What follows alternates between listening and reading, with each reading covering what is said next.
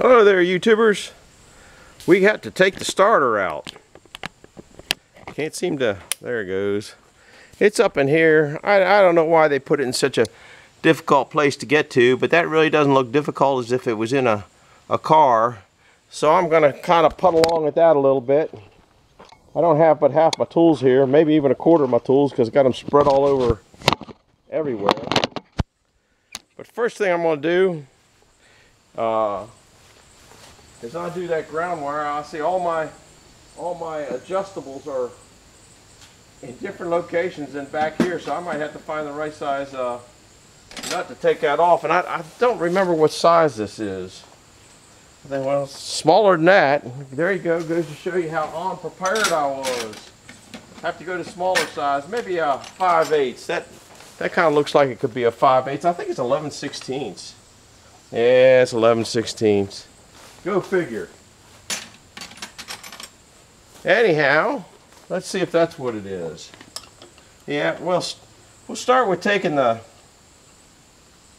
battery apart. I have two ground wires, which I'll mark. I generally like to take the ground ones off first. Can't find my marker. I'll forget which goes what. I mean, you got these here are marked real good with red, so I'll just put some black on them, just because, you know, I just don't feel like getting them messed up when I put it back together, but I can probably do that anyway because I'm good at doing that. Now, I generally like to take the ground ones off first, because then if you're swinging with a wrench and you hit the frame, you're not going to sparkle.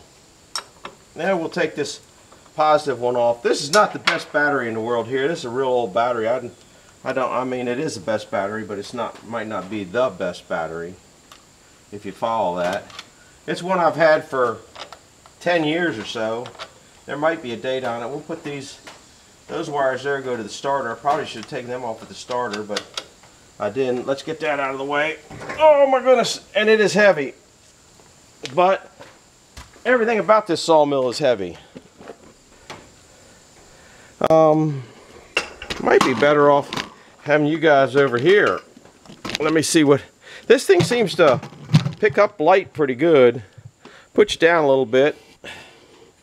That's where I'm going to. I guess we'll take this ground wire off of here. Of course, that's not going to be the same size, you know that. We kind of figured that out, didn't we? Let's see. I got a 3/4 here. I think it might be. I think those might be 3/4. Yeah, this thing has been sparkling out a little bit too much when it starts up and not starting slow. Some of the slowness is the battery. I don't think is the strongest battery in the world. The one that was in here, I took it out and put it up on the charger because it was going slow. And what I thought was maybe the battery was I had a charger on there, and if the charger's not working one way, it's working the other way, in my opinion. I don't know. Anyhow, we're just getting there. I'm just rambling. Oh, that bad boy there is too tight for this old guy. I would have marked that in red, except for I didn't bring my red marker, and those yellow ones seem to work pretty good, so we'll just leave it in yellow. Of course, I could have a ratchet. I mean, I got the whole ratchet set over there. That would be too simple. And the starter's going to be just a little heavy, probably heavier than I can pick up. Got the mandrel down at Jeffrey's yesterday. That was pretty crashed. That was, I think it was that way when I got it. I know it was loose. I don't know what all was screwed up when I got it. I knew it was loose when I got it. Oh, that helps to drop. It helps to drop some of your parts, because then it gives you something to look for. So that's always a helpful thing. So we'll take that off. We'll take that off. There you go. I dropped the battery and take that off. I make all my own battery cables. Buy these I guess you're on there, solder them on, then put tape or shrink tubing on there. Here's the one lead that powers everything. Now I just got to find that little one there. I don't know what size that is, but I know it's little. Hopefully I got one in the box. Be back in a minute.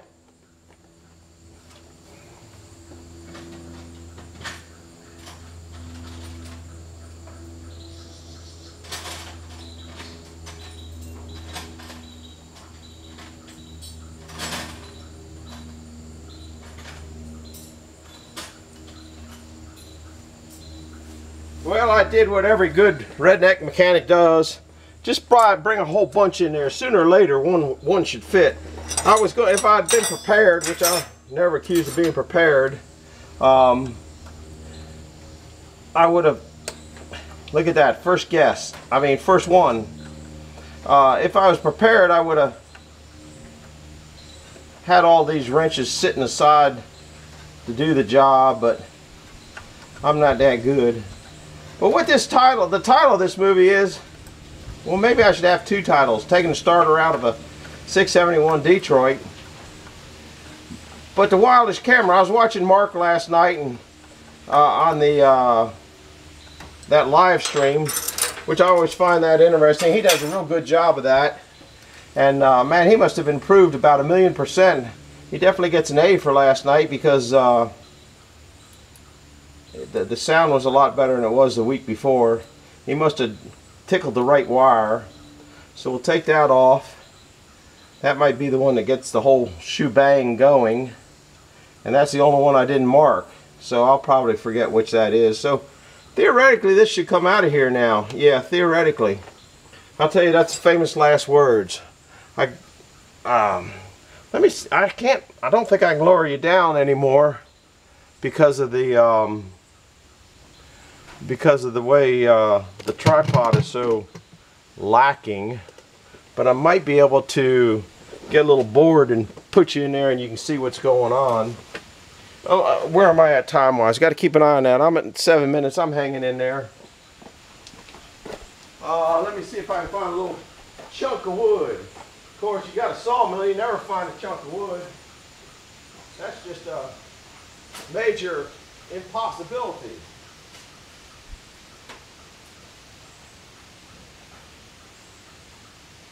Oh, I forgot. I went and bought a chipper. I've been kicking chippers around for who knows how long. Let me show you that real quick before I run out of time. And this whole movie was to show you my wireless mic, or how to make a wireless mic.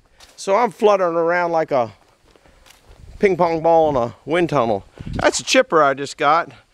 I was looking at tractor driven chippers. I was looking at this and looking at that, and this I got what I will hope to find out was a reasonable price. The fender's bent a little bit, but that thing, if I ever do it, it's just bent down there. If I take that off, I think I can bend it straight, but you might have to take some of these wires off.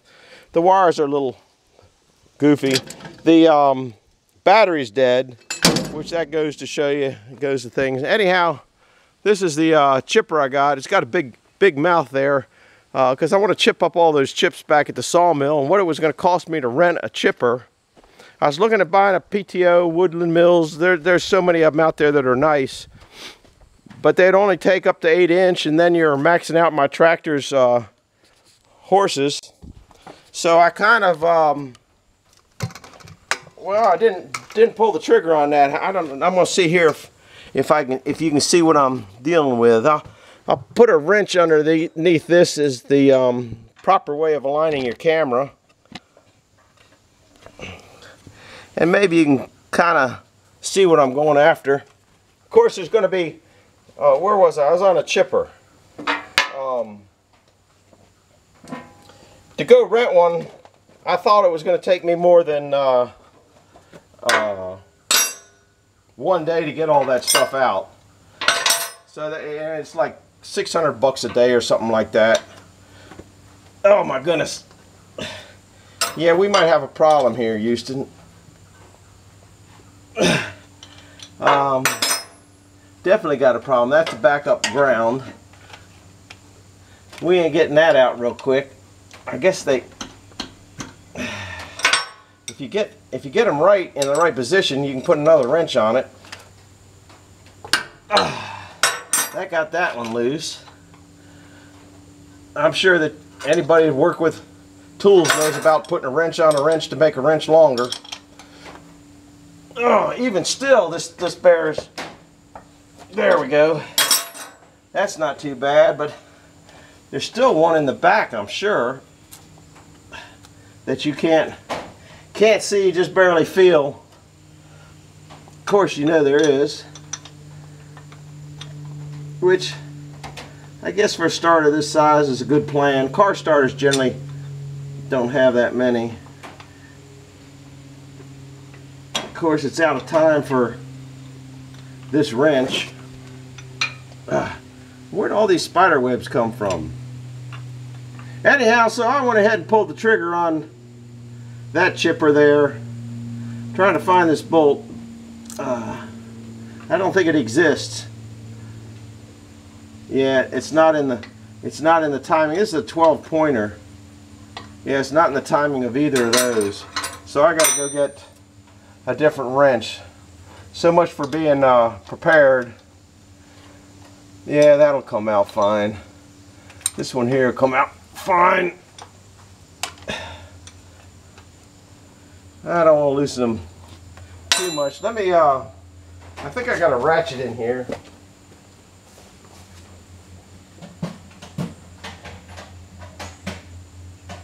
No, it's out on detail.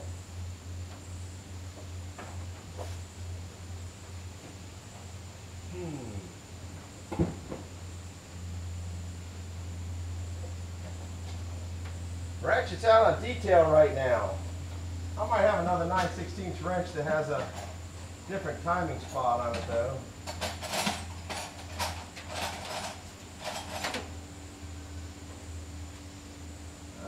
9/16. If this one's got a different timing spot on it, but it's so short, I might not be able to get on it. Of course, somebody might have a regular bolt on there. No, it's a star bolt. These things are like 12 point. Nah,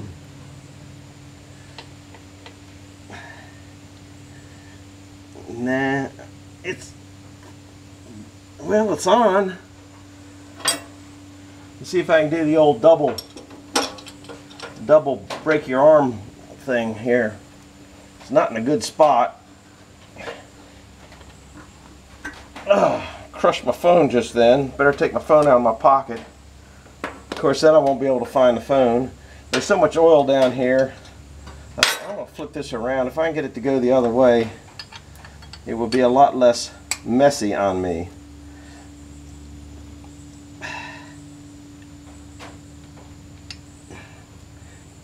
Nah, I ain't got no stroke there. And if I go, I can't get it to go on that way. Maybe it's going on. Yeah, it went on. I'm dealing with, remember when that rear main oil seal was leaking? That's all black from oil. I think I'll go look in the Kubota. It's got just about one of everything in it. And I can generally do just about all my jobs.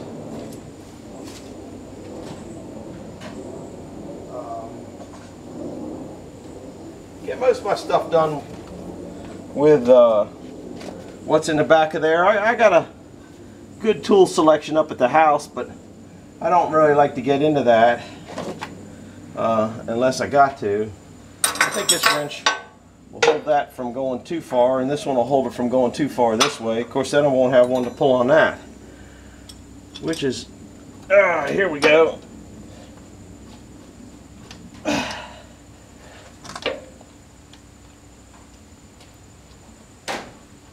There, gone. Woo! Guys, that bad boy is in there. I can't make it go. I'll get this one here to be longer, but it's got a crooked neck on it. Might not go in. It doesn't want to go in the way I need it to go in. Let me see what else I got in the wrench department.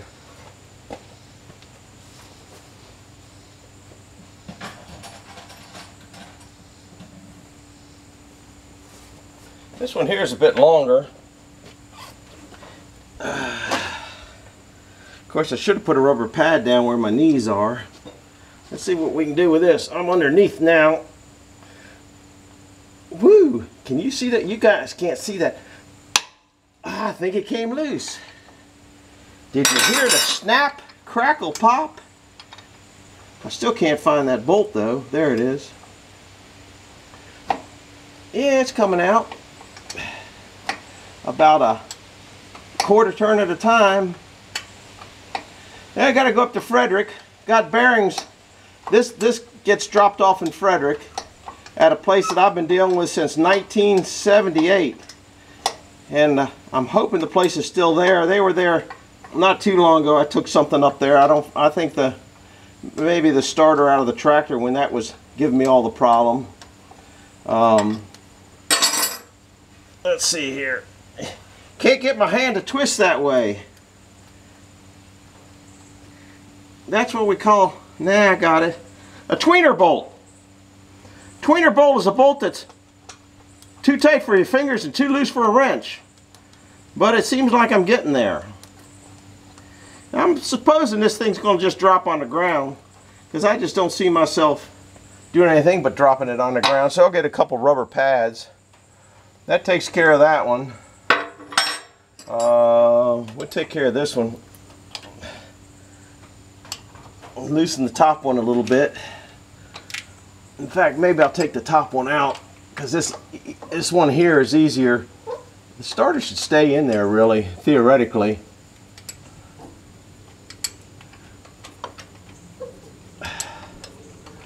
Anyhow, that's about what are we doing time-wise here? We're still 17. Heck, I still got some long time. I'm gonna, on machining that mandrel, I'm gonna probably put a lot of shorts on. Not wear shorts. It's not short. Yeah, this is a tweener bolt. There, I got it with my fingers. I wish I knew how to hold this thing up. I just don't see me doing that. Wow. That thing gonna be heavy. I bet that thing weighs 50 pounds, which, you know, I don't think I've ever had this one out. I've had so many out, I don't keep track of them.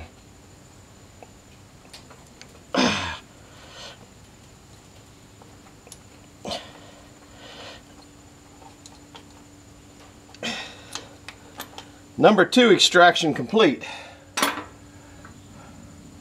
I think this thing's going to be somehow, I got an idea, don't know whether it'll work. I've got to find a board.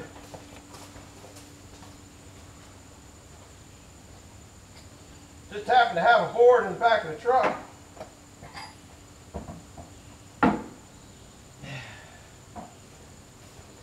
I don't know whether this is going to work or not, but it sure looks like it might. I just got to kind of conform myself to this board. If I get it, it doesn't want to come out. Maybe it won't crash on the ground. I'm all the way up against the oil pan. I think in a non-angular position, I might be able to handle this starter a little easier, but I'm half bent over, and now theoretically it should just come out. Of course, it's going to get heavy all of a sudden. Man, I wish I had somebody else to hold this board. Can you guys come give me a hand real quick?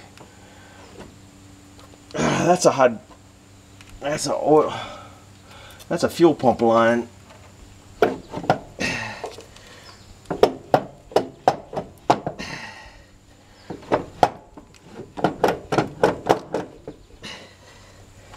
Let it down a little bit. That fuel line is getting in my way. One starter, R&R. Whew.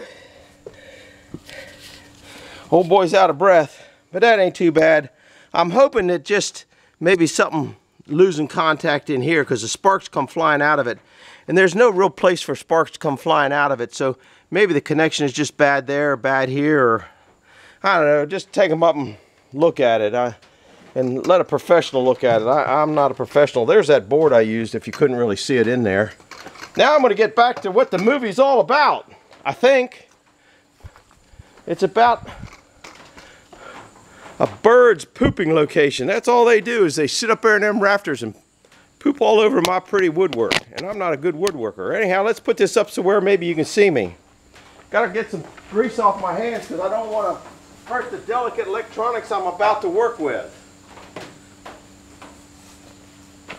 And I know I'm forgetting some other stuff because I always forget some stuff, but I do have a list there of stuff sitting in bird poop.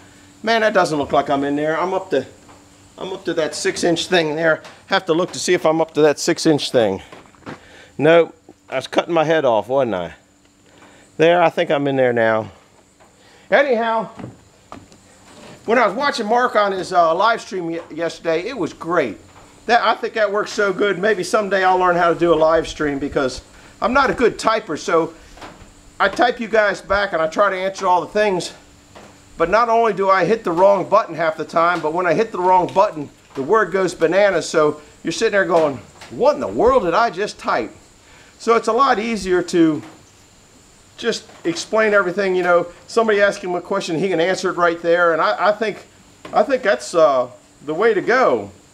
I'm not going to get there two times soon. First I got to learn how to edit. But there's talking about, I need a wireless mic, I need a wireless mic. And I thought about it all night long, and I said, I can make a wireless mic. That's not a problem. So I looked through all my stuff, and the next thing I know, I come up with a wireless mic idea. Anyhow, you can make it at home, inexpensive, because I'm a pack rat. It just fit in all the way. And I said that I would have a wireless mic on the next video I did. So here's what we're going to do. I found this old CB radio. Found the CB radio. Look at what that is. That's a microphone. But the problem with that microphone is it has a wire. You can't see all the mud in this stuff. This was just sitting, fell off a table in the barn and been in the mud for 10 years. Look at that. Now what I told everybody I would have is a wireless mic on the next time I did a video. I got to go up to that 6-inch board. And I'm going to show you how easy it is to make a wireless mic with cheap side cutters. Breaker 10-4, I'm at the sawmill. Can you come down and give me a hand? I got to take the starter out. Ain't nobody answering. Hey, I'm at the sawmill. I need some help. Can anybody come down? Here's how you make a wireless mic. It's a wireless mic now. It's got this might be the antenna. I'll make it a shorter. That is a wireless mic. So I kept my promise. I would have a wireless mic at the next YouTube video I made. Hello? Hello? Earth to alien. Earth to home. Anybody out there? You can't listen on them either. Doesn't seem to work too well. Might be the mud on it. Maybe it needs cleaning off a little bit. Hello? Hello? Go figure. I just don't understand what's the problem with things these days. I've got a wireless mic, and it rattles too. Can you hear that? Must be good if it rattles. Can you hear that? Anyhow, I'm getting ready to go up, get cleaned up, believe it or not. I do clean up a little. Oh, I broke my belt yesterday. I got to fix that too. But I'm a pack rat. I think that'll be an all right fix. I don't think I'm going to bring you along. The loop that holds the belt in broke. This belt's years and years and years and years old. But I keep all my old boots, leather boots and all that kind of stuff, so I just got to find a leather boot and make one. And I'll even reuse the staple that the guy used, because if it's been this good for probably 15, 20 years, it's got to be good for a few more years. So anyhow, that's what's kind of going on here today. I got the starter out. That's going up to Frederick. When I'm up in Frederick, I'm going to pick up the bearings. I got to drop by a package at the post office. Somebody bought some B8 shanks, and so I'm mailing those down to him. What else is going on? The parts should be in this afternoon for the mandrel. I've called 2 places to get a price on a new mandrel, and neither one of them gotten back with me, which is fine. We're going to fix it anyway, or try to fix it. I do still have a backup mandrel in the back for that double lot. The reason I don't want to use that is that's a long mandrel. This is a short mandrel. It's not a long mandrel. It's a standard mandrel that comes on a double lot, so you can put a pulley outside the husk. This one here, if you've noticed, the pulleys, the adapter coupler is close. So if I cut that other one down to the length of this one, it can only be used on this mill, which is probably all right. But if I sell the mill and somebody wants to put a different setup on it, I don't know. I don't want to cut that if I don't have to cut that. It's just not a good thing.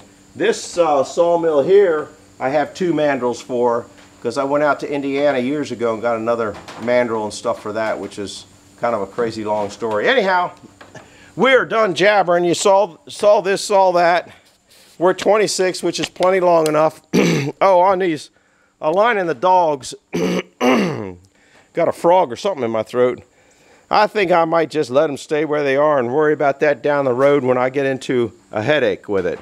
Because the mill in the back, those are not in alignment in the mill in the back. It's always frustrated me when I put the dogs down in, but I've lived with it so long back there, and I don't really see the adjustment. I think the problem is in the casting and machining of these.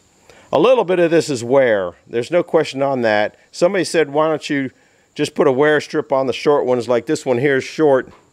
To do that, you have to take this whole unit back out. You have to go put it on a metal planer, which is not easy. Do all the setups, cut this flat, and you'd want at that point take them all out because you want them all uniform. So then you'd cut them all flat to the same distance, put some type of wear strip on the front, which is what they do on all the mills now, which is all right, but then you're still dealing with this. And the casting of that, and there's some of those over there. Some of the pins are wore a little bit. And I'm sure that there's a thing on the, you can't see it, there's a little notch that goes down and fits in these grooves. If that's wore, you have a, can you see the play distance between here and here? So I might down the road do something with it, but right now I think I'm just going to leave it as it is. So anyhow, that's a wrap on this one. How to make a wireless mic, how to take your starter out of your 671 Detroit, dog alignment, and who knows what else. This afternoon I got to start working on grass because, as you can see, the grass is, this is over a foot tall here. I got a lot of grass that's over a foot tall, mainly up in the yard part. I don't really care about down here. You saw that. I got to order a cap for that. It's missing a cap. There was something on there when I got it. I just took that off to measure it. So anyhow, that's it. Hit the like button, hit the subscribe button, send it to a friend, and hit the bell if you want to see more of what's going on in this crazy spot. Thanks for stopping by. Over and out, John.